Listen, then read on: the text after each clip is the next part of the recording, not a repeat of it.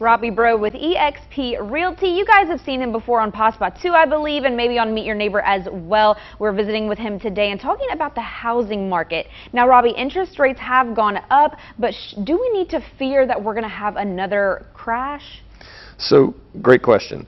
What we typically look for is supply and demand. So back in 2008, the last major market crash, we had supply jump way up and the demand drop way down. Well, right now it's quite the opposite.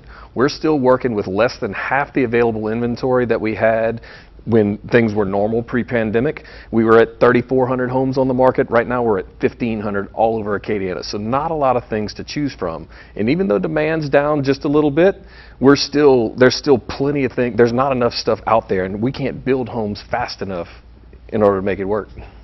Now, talking about Lafayette Parish specifically right here, how is the housing market in Lafayette Parish right now?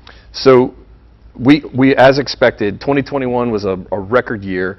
Interest rates have risen, so we're expecting to see some decline in sales, and we did. We saw a 21% decrease in sales August over August, but surprisingly, we had an increase in the total number of pending contracts from July over to August this past month. So that is going to be a good indicator moving forward. I still don't anticipate us beating last year's record numbers, but that's not necessarily a bad thing, because nowadays we can actually go home, sleep on it, and make a decision on the house that you're looking to buy.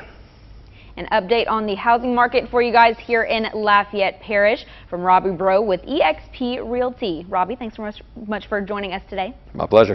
We'll be right back.